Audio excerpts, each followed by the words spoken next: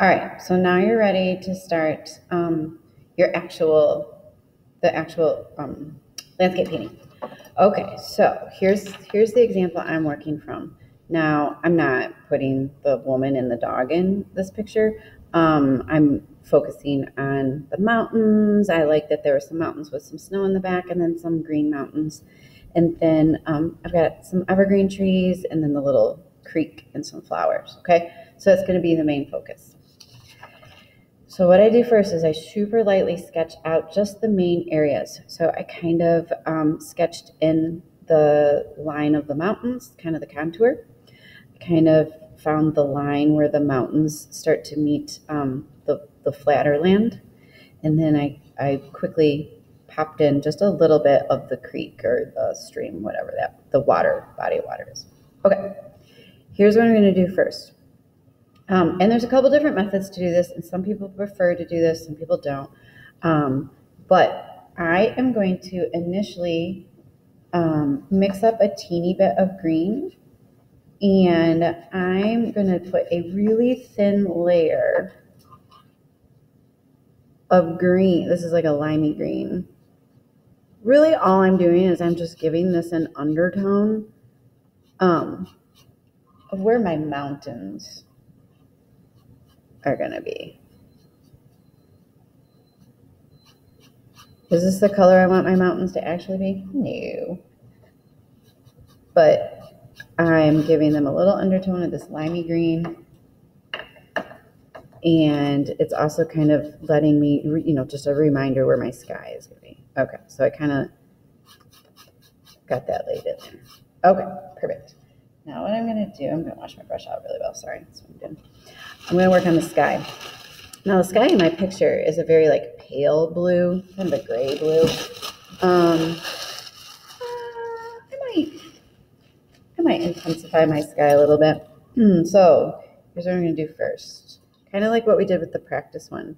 I'm going to load up. So I'm going to start with white because I want my sky to be a little lighter than the one we did in the practice.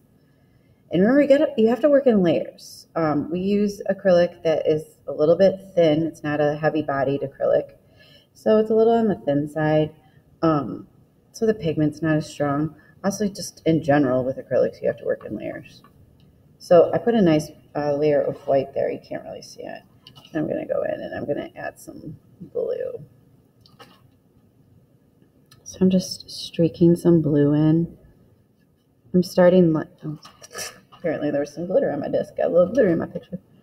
I'm streaking in some blue. I'm going to keep it, I kind of want to keep it light. I want it to look kind of like a daytime sky.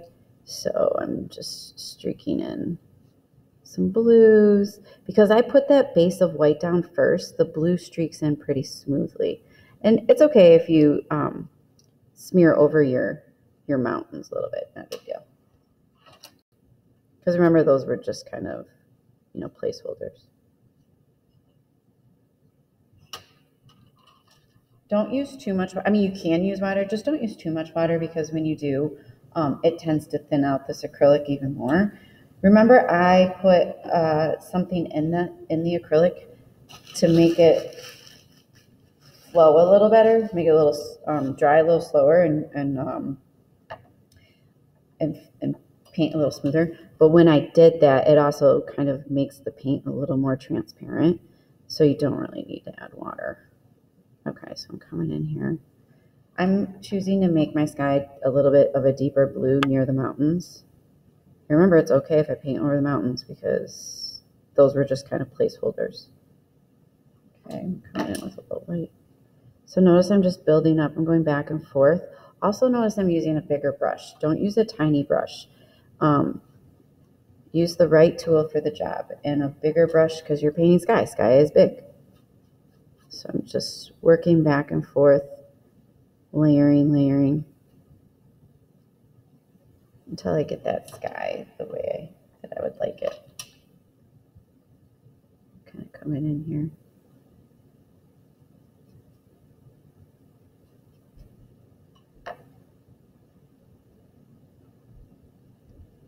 Okay. And I know some of you like to watch those Bob Ross videos. It's fine. he works really fast. But also remember, he's like a machine. He's done this a million trillion times. So he can go really fast because he has a routine down. We're working on our routine, so we can't go that fast, okay? So it's okay that this takes time. Don't try to compare yourself to Bob Ross. All right. I know it's tricky to see on the camera. It has a terrible glare, but I think you can see my sky. Okay, awesome. Now here's the deal. I would normally, I know you're trying to work a little fast. Normally I would let the sky dry a teeny bit before I would dive into those mountains. So here's what I'm going to do. Sorry, I smeared a little green in there. I'm trying to like fix that. Okay. All right. And I might retouch that later. I don't know that I love it, but it's there. I might go back to it later. Okay, so I guess they're pretty dry. So now what I'm going to do, I'm going to work my way down this painting. So I'm going to work on the background. Sorry, I'm just trying to wash off my brush. Okay, so in my reference photo, the mountains in the back here are kind of like a snow-capped mountain, so they're a little more rocky. And then the mountains here are more of, they have trees and stuff on them and dirt or sand, whatever. So they're a little more green and brown, okay? So back here, I'm gonna stick with some muted like grays, browns, and blues. Also, that's called atmospheric perspective. So things that are farther away from us look very dull in color. So when we look at my photograph, we see very few details and it's very dull in color compared to the bright green that we see here close up, okay? All right, so what I'm gonna do, and I'll show you, those of you that are doing mountains, I'll show you how to use a palette knife. Today I'm just gonna use a regular old paintbrush because it works just as well, but I'm gonna mix up kind of I'm gonna go with like this like grayish brown here. It's like a blue grayish brown. Okay.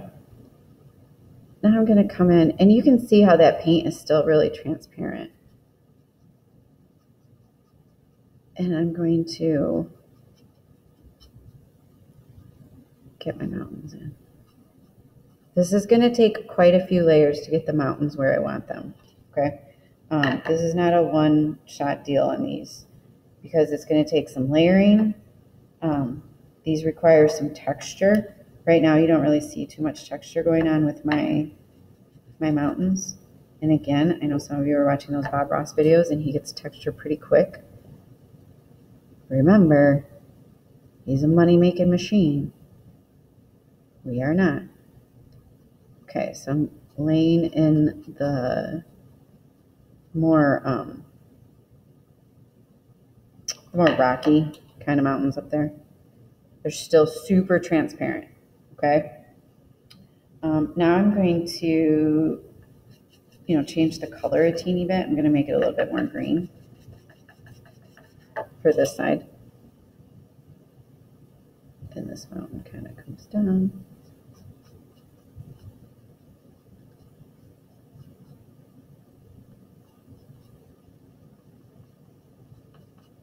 Okay, so see how it's still really thin. It's okay.